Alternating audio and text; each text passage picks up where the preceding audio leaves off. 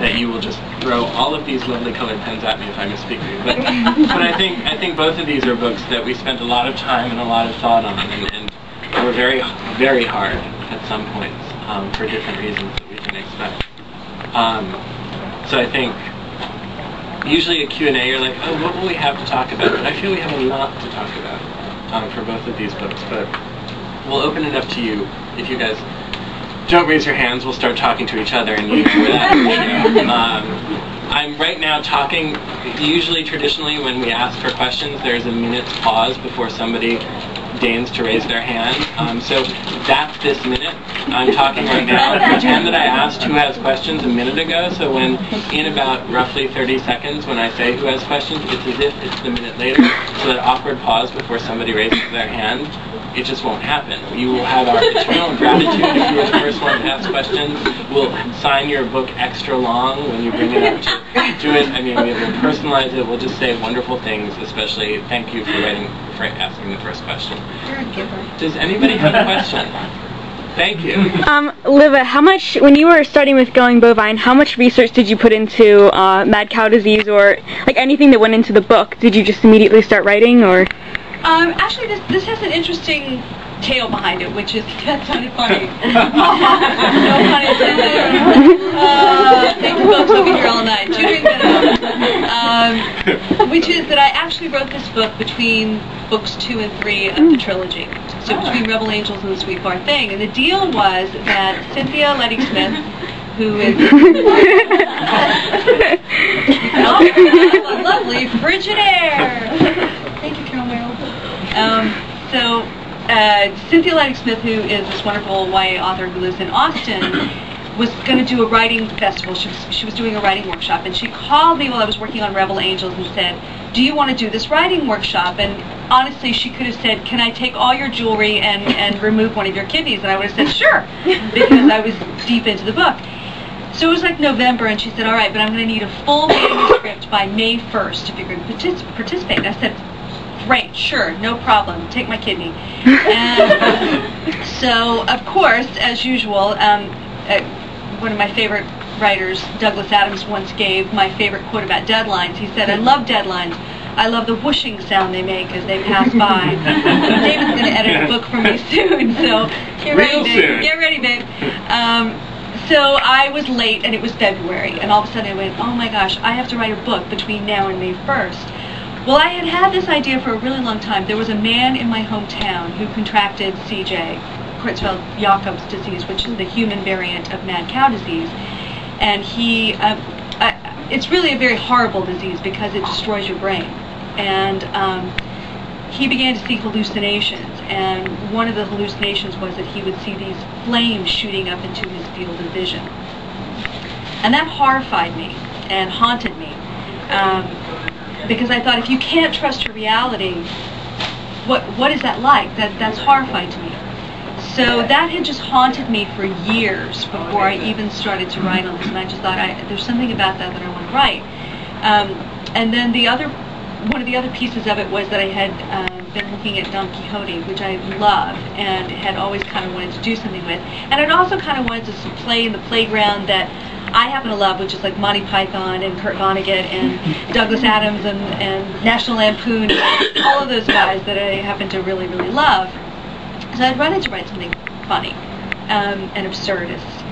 So all of this sort of came together, and then I actually started doing some research on mad cow, and of course it's really horrific to read all that stuff. I mean, to find out what it does to you. But one of the things that I found interesting, and one of the reasons that I ultimately decided that that was absolutely the disease that I was going to use, is that initially when people have symptoms, a lot of the symptoms that they exhibit, people think that they're psychological, people think that they're on drugs.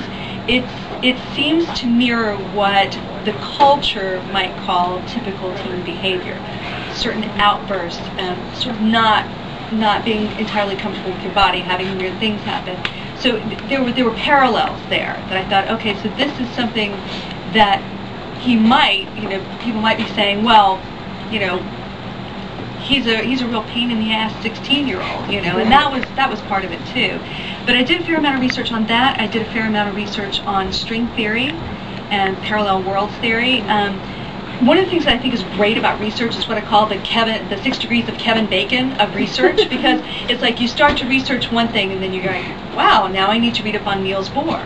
All right, well now I need, now that I've looked at double slit experiments, now let me look at, And the deadline's whoosh. Don't bother me. I'm studying Ed Whitman. That's great. Can you get this novel? So to me, that's part of the fun of everything is being able to have the one thing that leads you to another thing that leads you to something completely far afield that you never thought that you'd be studying. I had no idea that string theory was going to somehow relate to Don Quixote and mad cow disease. And yes, they did. You should see my salads. Wow, I did not know you could put pineapple, prosciutto, and Cheerios. That's How much research did you do? I mean, in terms of, I know you were I watched the towers fall. Hearing that piece and about walking down to where the lights were, I was thinking about that. Well, that, again, a lot of it was based on my own experience. Luckily for me, on the day itself, I was at work, which was about 20 blocks north of the Trade Center.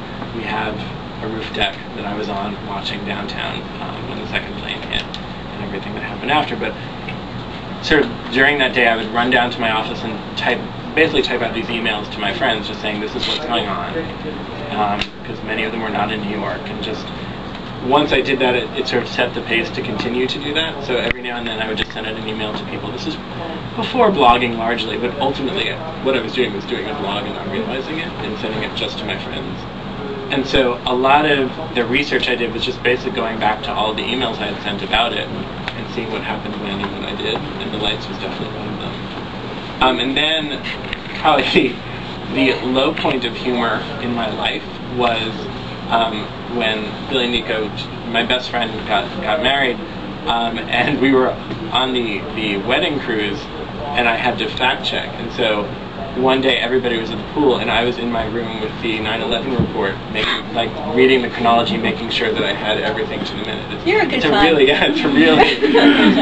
wanted to talk to me that night at dinner, but it was interesting because you have your memory, and then this is something that is literally documented minute by minute, so you have to make sure everything is going. And one of the really interesting things about the book has been that everybody has a 9/11 story, no matter where you are. This isn't like, oh yeah, that, whatever. So it's been really interesting hearing from New Yorkers, from non-New Yorkers, everybody else's experience, and that it brought back a lot of things for people that we just sort of forget the details. One of the crucial things that happens, strangely, in this book is 2 nights after 9/11, there was a torrential downpour, and it seemed biblical. But of course, you don't remember, it rained 2 days later. But because I've written it down and because it intersected with this date I was on, I remember it.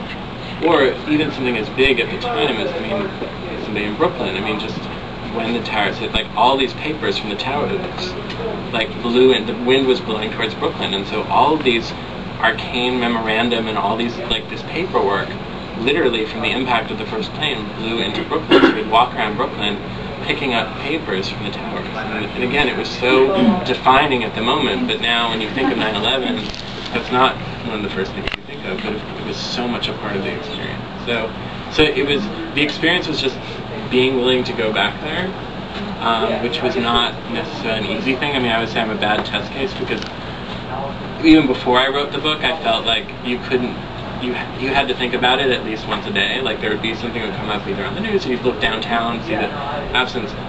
And now, of course, I think about it much more because of this book. It was just, I had to commit to going back and remembering it and writing it down. I thought, and it sort of says this in the book, that I thought that there would be dozens of writers who would write novels about it, both YA and adult, and it's been amazing to me how few have. And I think part of that is a hesitation to do it. But anyway. And then I injected myself with mad cow disease.